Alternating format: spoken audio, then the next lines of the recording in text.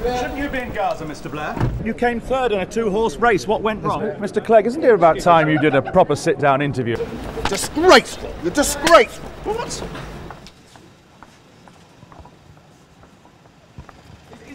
Isn't it time you explained the situation with your friend, Mr. Werrity? We're going to the street. How come Mr. Werrity's... excuse me, please.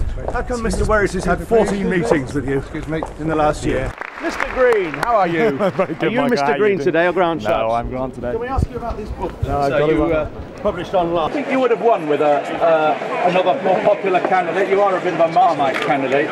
Some people like you and a lot of people don't. That's an original question, isn't it? What's the answer? Well, you give me a chance to give an answer. It's typically you again. Listen, 30,000 majority, I'll reduce it down to 2,000. That seems to me a very creditable result. You came third in a two-horse race. What went wrong? Keep going. What's your message? Where did you get it wrong, Maria? Third in a two-horse race. Why won't you Where speak? did it go wrong, The party Maria? let you down, do you think? Speak now, Maria. Why won't you say anything?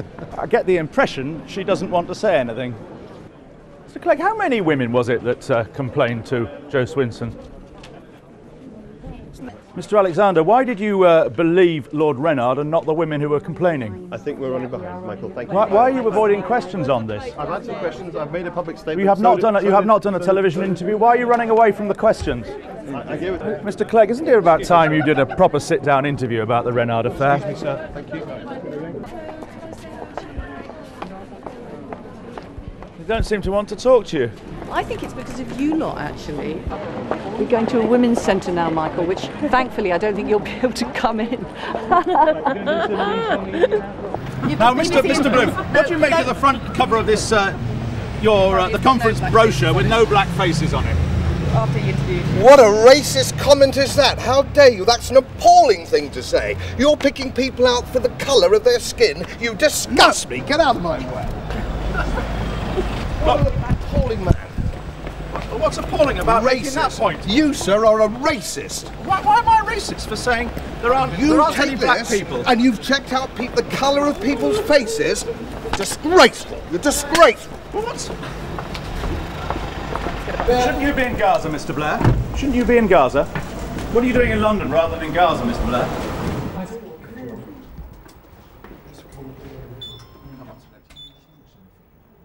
Shouldn't you be in Gaza rather than celebrating 20 years? Aren't there more important things to be doing? You've done anything right since you took over, Mr. Lambert? When are you going to resign, Mr. Lambert?